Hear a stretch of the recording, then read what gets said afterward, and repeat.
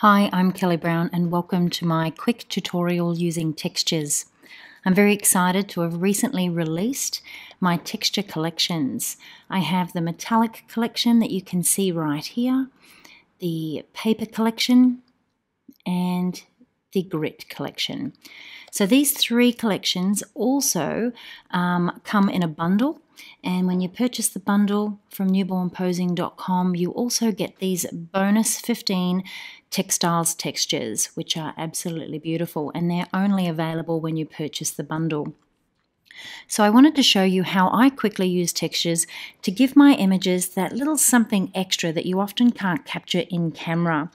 Textures add depth, they add mood, they add to the artistry of your photographs, and they just create that little something extra. So I'm going to go ahead and use this texture here, which is number 15 from my metallics collection. Now it's really bright, really colourful, quite intense, and I'm going to use that on a photo that's of a similar sort of colour range in those pinks. So to take that texture and add it to that image, I'm just going to select the image, Command A, and I'm going to then copy that image, Command C, go back to my actual photograph and Command V and paste that image on top. So here it's telling me that the texture has a different color profile, and it's just asking me whether I want to change that color profile or not. So you can see it's going to be a different size to the image, and that all depends on the actual size of the images that you're capturing in camera, so don't worry too much. But to resize this image, I'm just going to go Command T on that texture and take it up to the corner and then extend it over the entire photograph. What I love is the versatility with using textures like this, because there's so many different options that you can use to create a lot of different effects. So over here, where you can see it in my layers menu, if you click up the top in your layer mode, you've got all of these, different modes that are going to give that texture a different effect. So we'll go down through a couple of them just so you can see what I'm talking about. So we'll click on multiply and you can see that it's multiplying that information. Come down, using screen, it's going to lighten it. And then we'll come all the way down here to soft light. And it's going to add just a little bit of contrast with that texture. And then we'll go up to overlay. So overlay is just that little bit intense, a little bit more intense there. But I'm going to go back to soft light because that's where I prefer it. And you can see that it's quite pink here, adding to this image. And it's a little bit too colourful, I suppose. So if we turn it off, you can see underneath.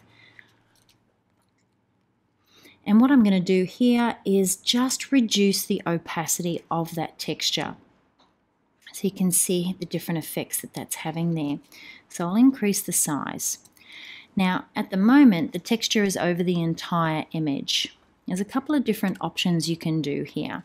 Sometimes you want to keep the same tonality throughout the entire image that the texture has added to the photograph. So what I would do in that instance is use my lasso tool, and I would come around just on the inside of where I don't want that texture to be. Here we go, and I'm just going to feather that slightly by about 20 pixels. And now what I'm going to do is go up to Filter, Blur, Gaussian Blur. So I'm actually just going to blur that. So you can see if I undo that, we've got texture, and by blurring it, we're removing the actual texture there, but we're keeping the tone so it matches throughout the entire image. I can deselect that so you can see the difference there. Now let's go back a couple of steps, because if you didn't want to keep that tone throughout all of the image, then what I suggest is adding a layer mask using a paintbrush, a black paintbrush, and just taking it off the parts of the image that you don't want it on. So I'll just increase the hardness there to come around so you can see removing it there.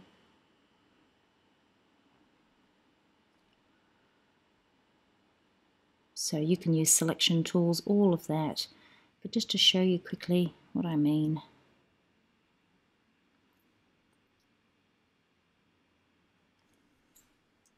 Turn the backslash key on the guide so we can see where we've missed.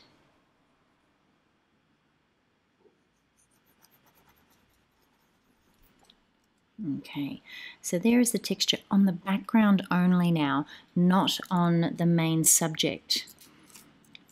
So if we increase the opacity of that to 100%, you can see it a little better.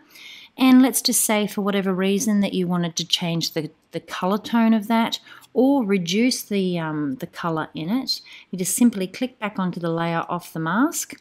You can go up into hue and saturation or color balance, whichever you prefer, but I'm going to go hue and saturation, so I'm going to go Command U. And up here we can change the hue slightly if we want to, and we can also bring down the saturation there as well. So you can have lots of fun with this. You can lighten it if you wanted to as well, or you can darken it. So the effects are really quite amazing there. Also, I mean, to create something a little bit different for the image, I can use my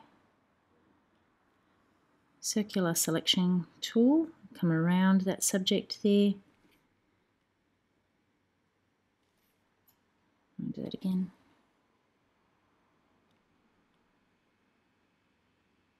And select inverse and hit the delete key, and we can take that layer off just to sort of create, you know, something a little different for that photograph.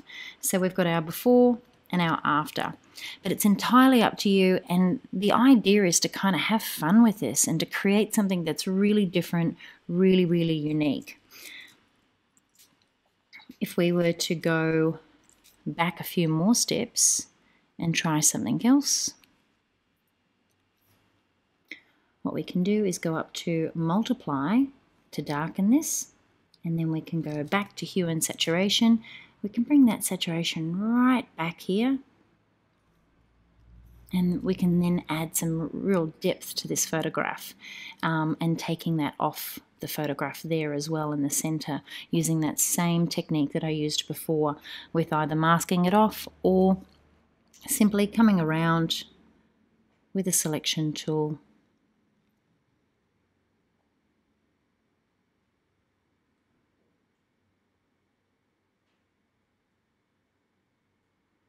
So all of the different textures come with different tones and effects. So it's all about sort of experimenting and seeing what works best with each image.